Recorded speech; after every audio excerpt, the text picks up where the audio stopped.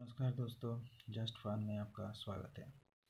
आज आपको एक नया वीडियो रहा हूँ जिसमें आप देखेंगे कि पिक्सल एक्सपीरियंस जो रोम है, जो TWRP के थ्रू आपको रेडमी 4 में इंस्टॉलेशन के समय या फिर कोई भी रेडमी डिवाइस के इंस्टॉलेशन समय जो एरर दिखा रहा है, यानी कि एरर नंबर 6 और 7, उसे हम आज सॉल्व करने की कोशिश करेंगे।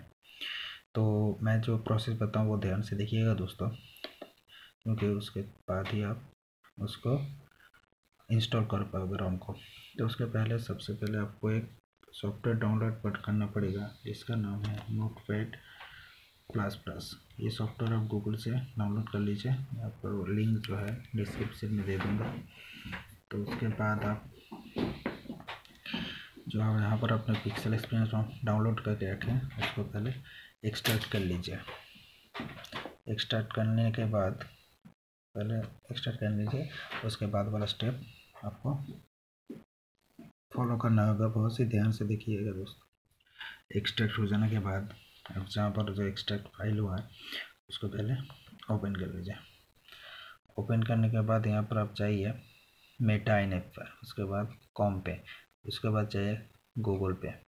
यहाँ पर एंड्रॉयड बोल का एक ऑप्शन होगा, वहाँ पर जाइए। नीचे देखिएगा जो अपडेटर स्क्रिप्ट है, उसको आप नोटपैड प्लस प्लस के थ्रू ओपन कर लीजिए।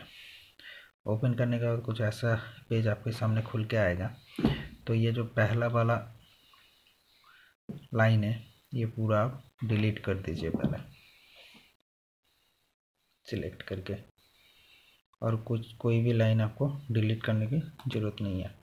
डिलीट करने के बाद वो जो नीचे वाला जो है उसको ऊपर ले लीजिए। ऊपर लेने के बाद आप यहाँ पर जो सेव करके ऑप्शन है सेव कर दीजिए। उसके बाद एडिट में जाइए।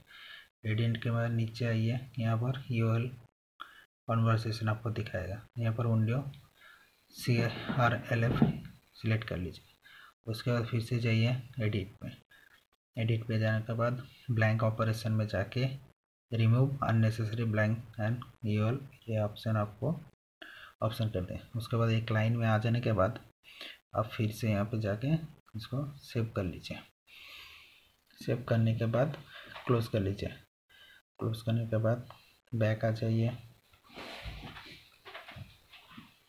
बैक आने के बाद ये जो पूरा फाइल है ये सिलेक्ट कर लीजिए। सिलेक्ट करने के बाद इसको फिर से जिप फाइल में कन्वर्ट करना होगा आपको।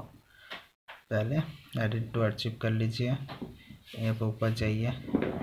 जाने के बाद आप जिप फाइल में जाके यहाँ पर जिप जरूर सिलेक्ट कीजिएगा, ये भूलिएगा मत।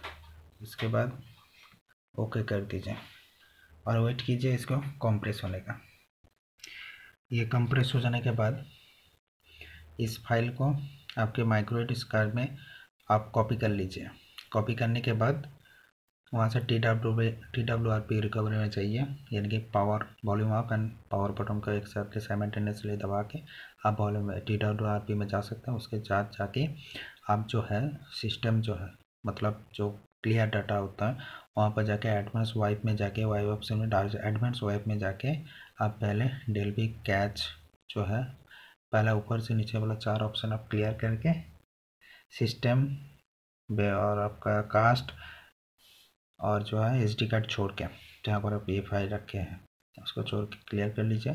उसके बाद इंस्टॉलेशन में जाके सिंपली इंस्टॉल कर लीजिएगा। ये तरीका बहुत ही सेफ मतलब क्या सही है, मतलब आपका 100% जो प्रॉब्लम आ रहा था वो आप फिर से नहीं देख पाओगे। थैंक्स फॉर वॉचिंग दोस्तों। अगर ये वीडियो आपको अच्छा लगा तो प्लीज़ लाइक कर दीजिएगा, शेयर कर दीजिएगा, और अगर कोई इसको इंस्टॉलेशन में कोई दिक्कत होता है तो ज़रूर कमेंट में बताइएगा। और दोस्तों सब्सक्राइब करना मत भूलिएगा।